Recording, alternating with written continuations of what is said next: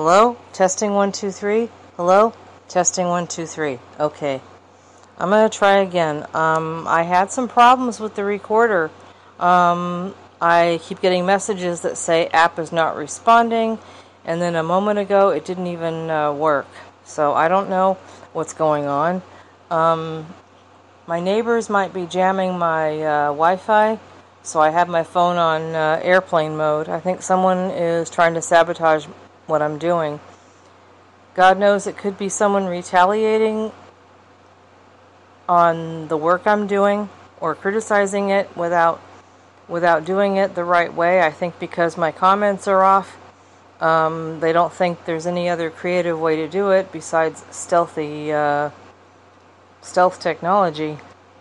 Whether they're jamming my Wi-Fi or jamming my device or disabling my apps remotely. I don't know.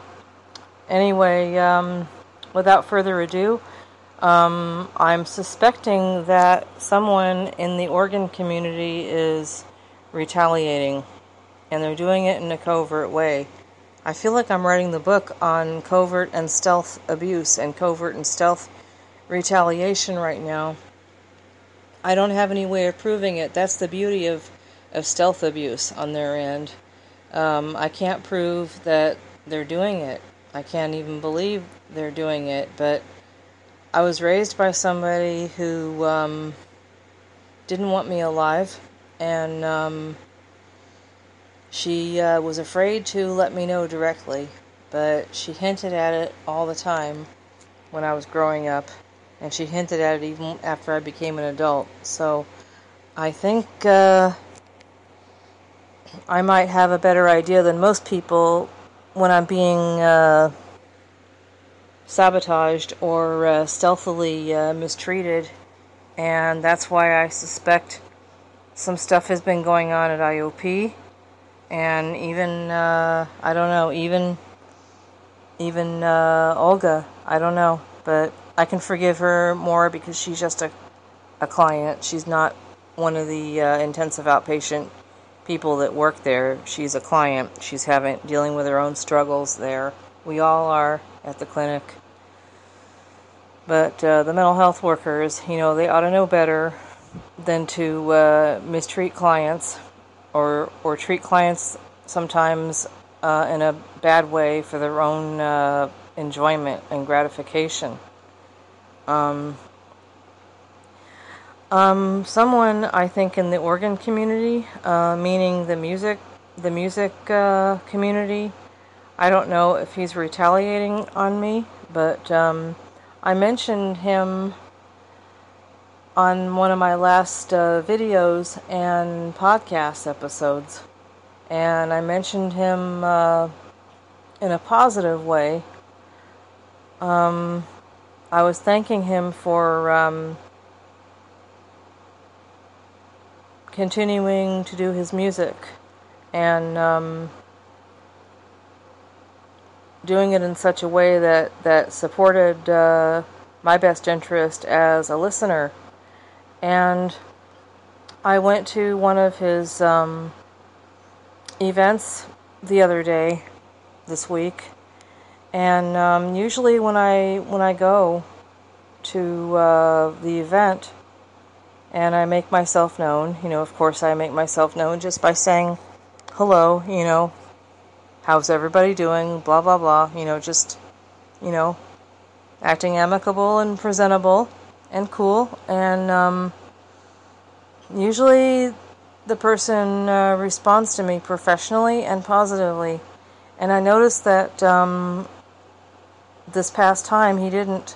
He kind of brushed over me. He kind of, he didn't acknowledge that I was there, and that hit me all too familiarly.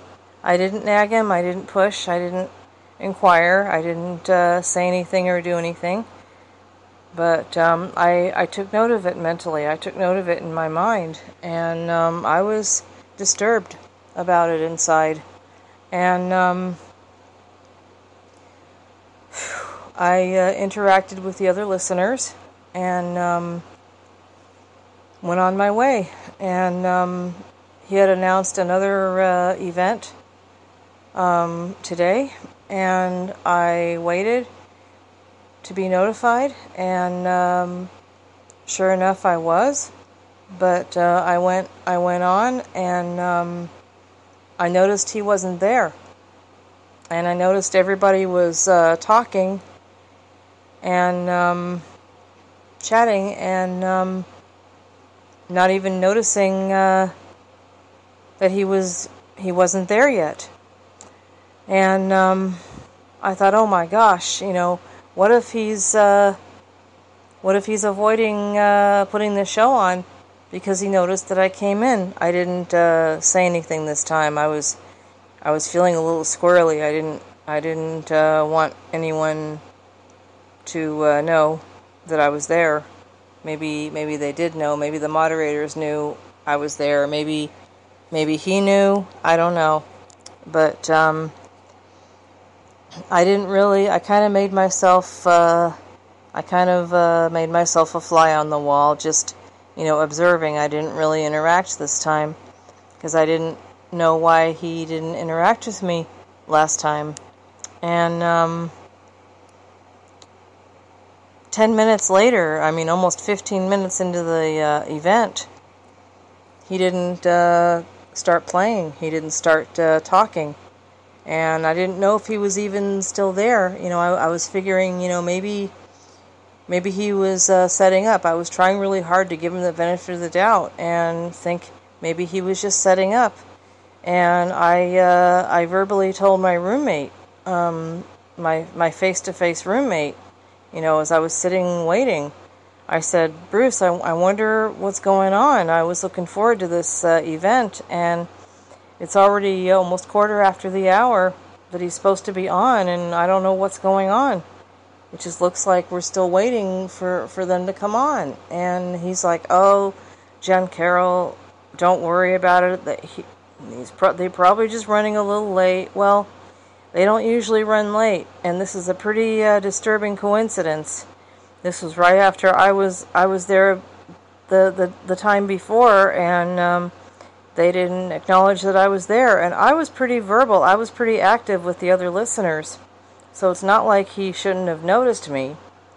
And I have a really long username, so he noticed last time.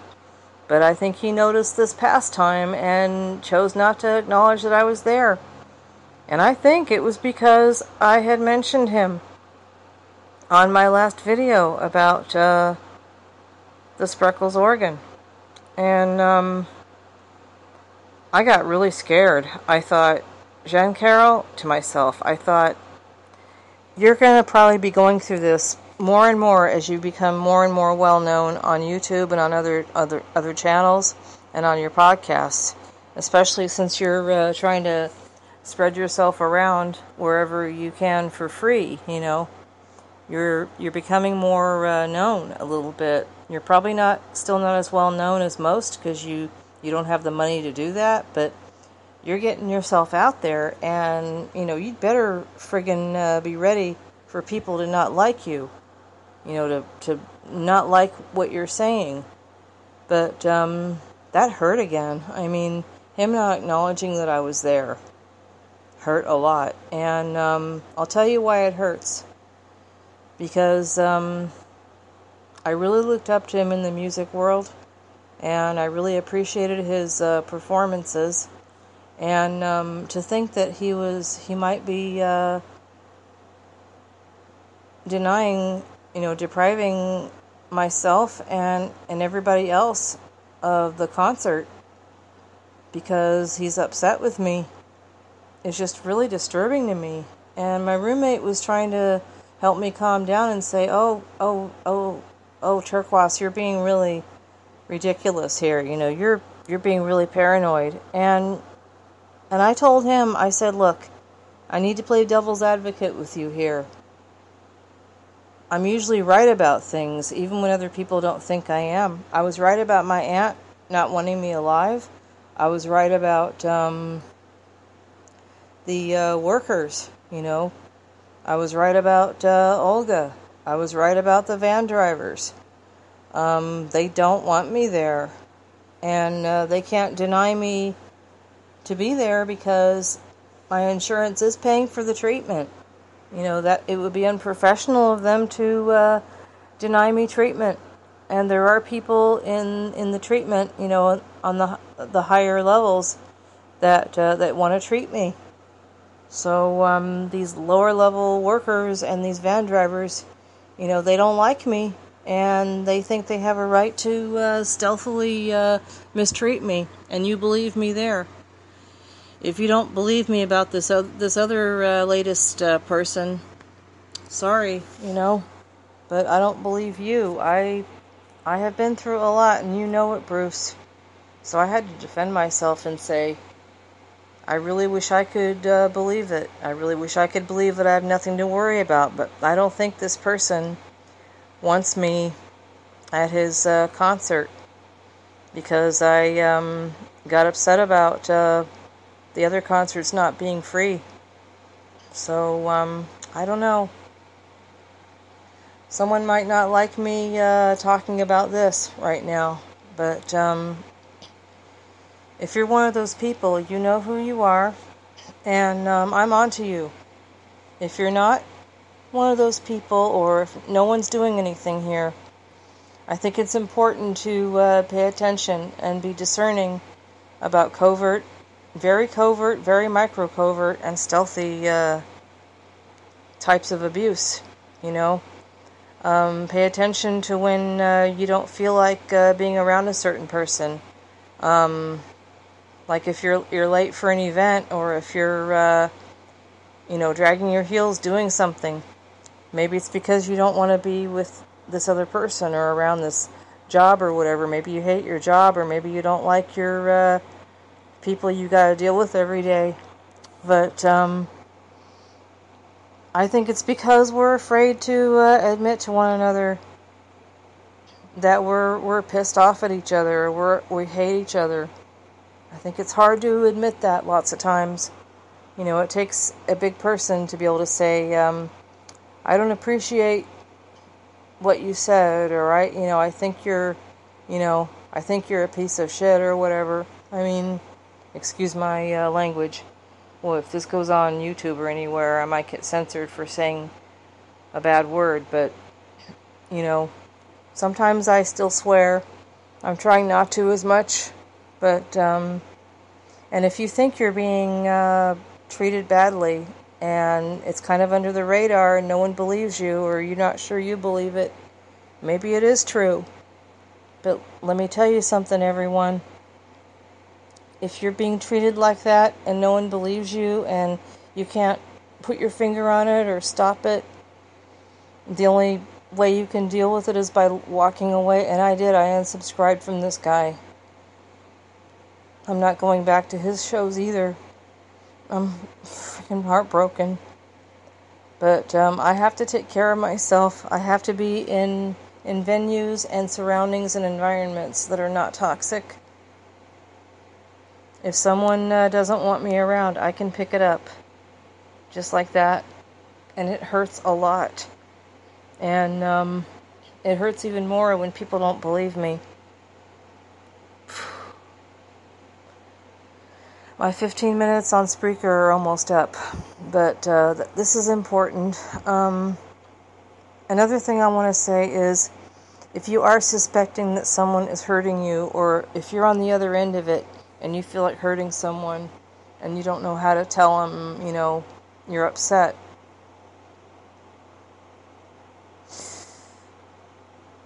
This means more than ever that our society needs to change. We need to learn how to communicate again instead of punishing each other. The very symptom of Donald Trump getting assassinated, I'll just say that. I don't like Donald Trump, but I still don't want to shoot him. Just because I don't want to shoot him doesn't mean I like what he did when he was president. And it still doesn't mean I want him to be president. So for God's sake, kindness is not boring. I mentioned that in another video. Bye.